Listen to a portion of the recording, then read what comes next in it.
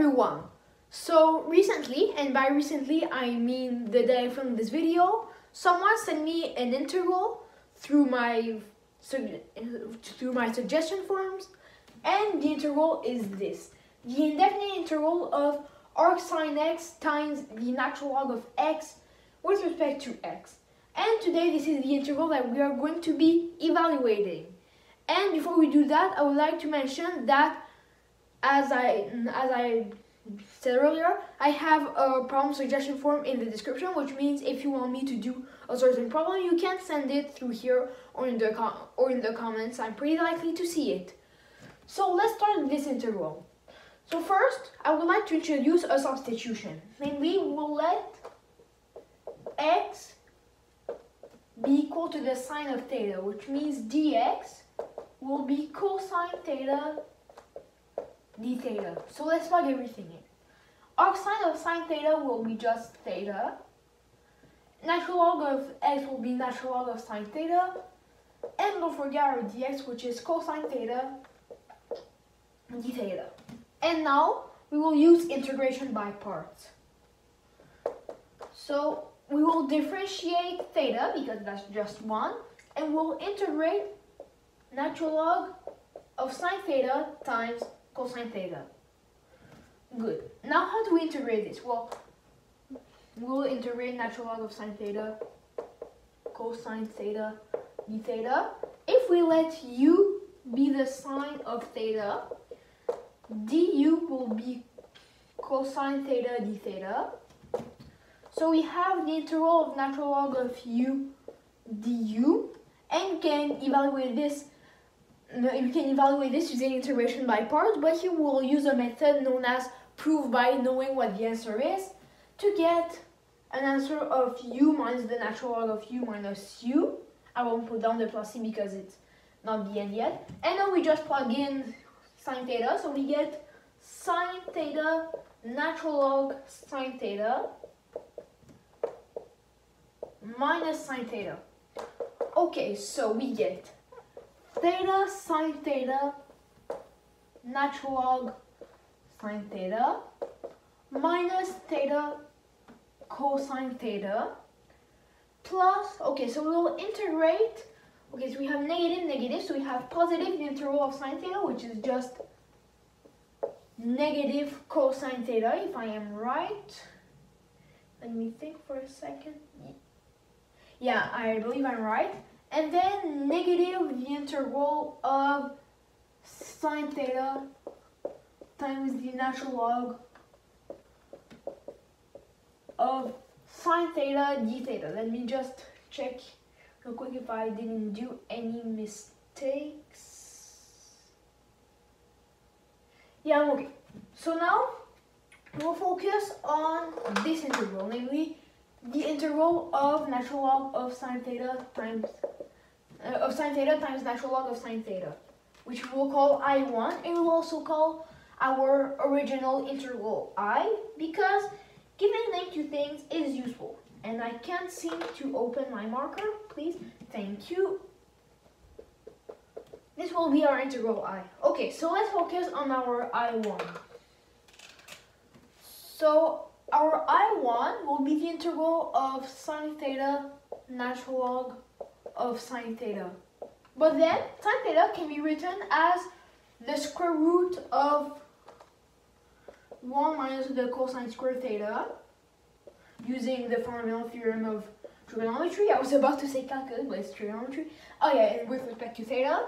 And now we'll introduce the substitution u equals cosine theta, which means du will be negative sine theta d theta. And what we can do is we can just multiply by negative 1 and then multiply again by negative 1. So we get negative the integral of, well, actually I factor the square root out of the logarithm to get a 1/2. So we get negative 1/2 integral of, okay, so this is our d theta. So we have natural log 1 minus u squared du. And then we'll again use integration by parts.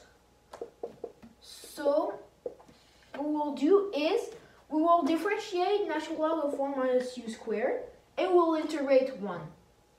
So integrate 1 is we get u, and differentiate natural log of 1 minus u squared, we get 1 minus u squared in the denominator, and negative 2u in the numerator. So we get, so determine the negative, so we get negative 1/2 u natural log squared, u natural log 1 minus u squared, plus the minus cancels, so we get plus 2 times the integral of u squared over 1 minus u squared du. And now, just to be clear, we factored out the 2. And now we'll call this new integral I2.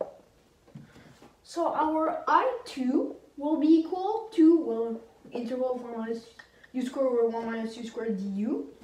And now we'll introduce a trigonometric substitution. My substitution wasn't good. Substitution, okay.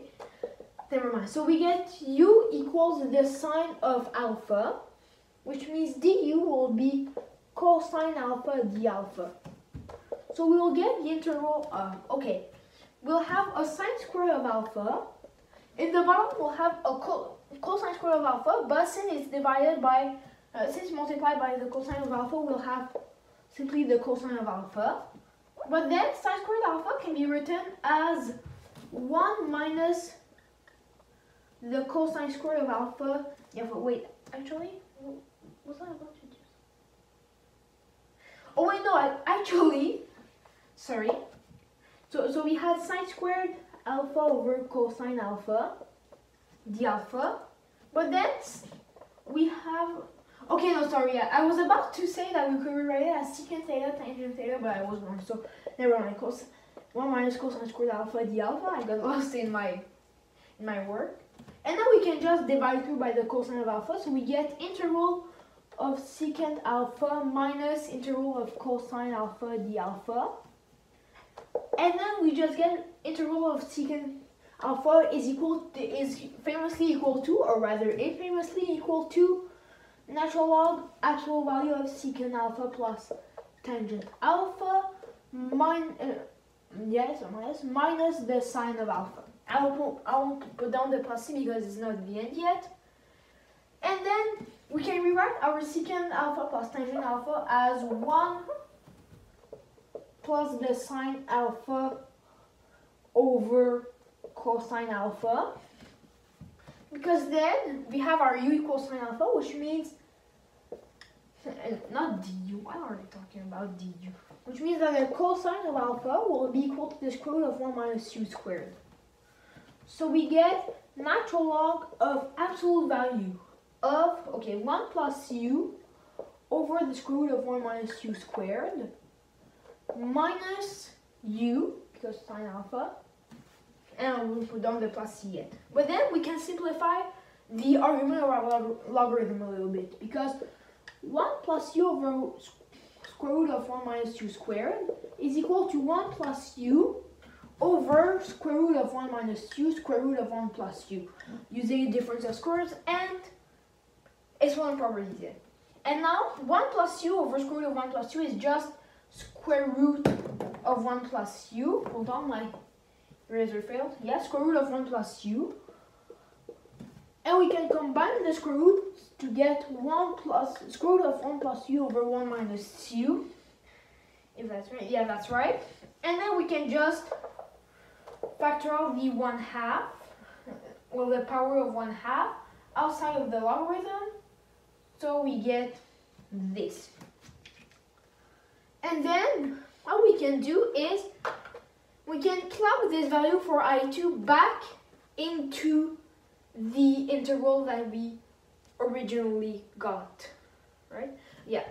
So we get, and don't forget that it's all multiplied by 2, so we have natural log actual value of 1 plus u over 1 minus u minus 2u. Is that right? Let me think for a second.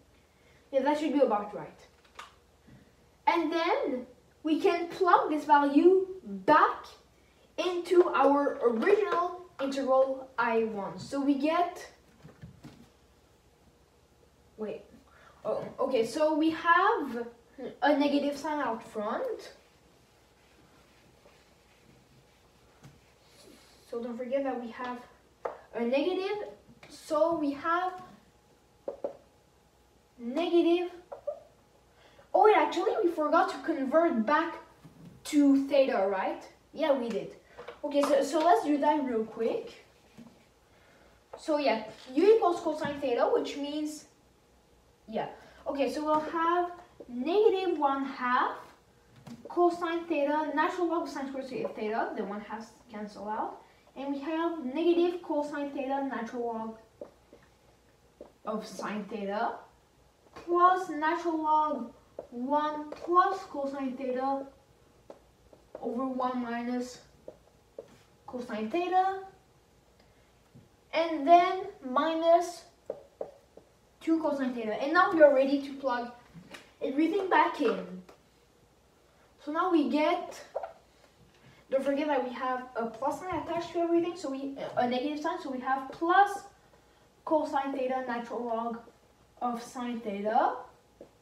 Then we have negative natural log. Actually, we can make it positive and invert the argument, so we have 1 minus cosine theta over 1 plus cosine theta, minus 2 cosine theta, but that is plus, so we have a plus cosine theta.